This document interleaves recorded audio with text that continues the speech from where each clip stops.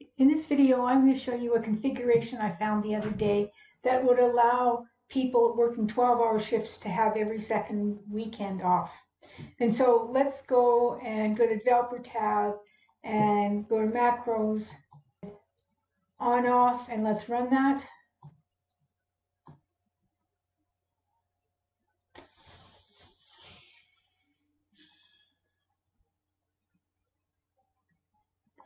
And so if you look at this when it comes back, they have this weekend working. They're off Friday, Saturday, Sunday. They work Wednesday, Thursday, and Monday, Tuesday, and then they're off the next Friday, Saturday, and Sunday.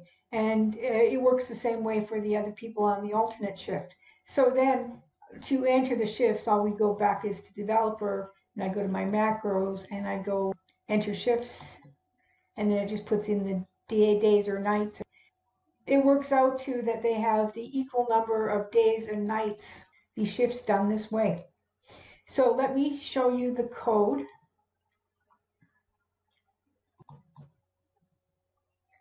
So basically what I'm doing is I'm searching for the Friday on my schedule. So the Friday I have up here, I have the formula of the weekday. So the Friday is a 6, and so it's searching for a 6. So I say Friday equals 6 and find string Friday. And then it's searching for the first Friday in there. And then everything is working off the first Friday. The employees that are working the first shift, and it sets active cell, and active cell plus 2 is off, and then it gives a space and then puts another 2 days off, and then another 2 days off, and then it goes back and it loops around.